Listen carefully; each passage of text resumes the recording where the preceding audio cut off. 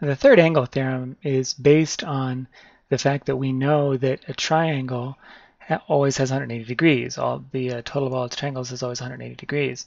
So that tells us that if we have any two triangles and we know that two of the angles on those triangles are congruent, we also know that the third angle is congruent. So if we have these two triangles, let's get two of them sketched in real quick here.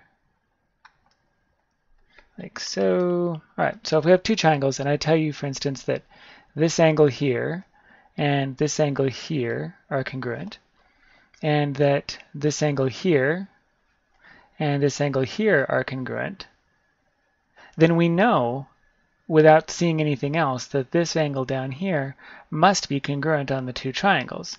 And that's because we know that if we call this, say, angle A and angle B, and we call this one angle C and this one down here angle D, we know that A plus B plus whatever the missing one down here, we'll call it X, we know that those two plus X equals 180, right?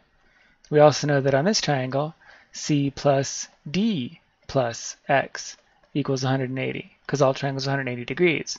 So if A and B are congruent to C and D, in other words, these two add up to be the same value as these two do, and they must, if A is congruent to C and B is congruent to D, then whatever's left over, X, must be the same in both triangles. Because if I take this same amount, A plus B, away from 180, I get 180 minus A plus B is equal to X, and I get 180 minus C plus D is equal to X. In other words, I take my total of 180 and I take away these two added together, what's left is X.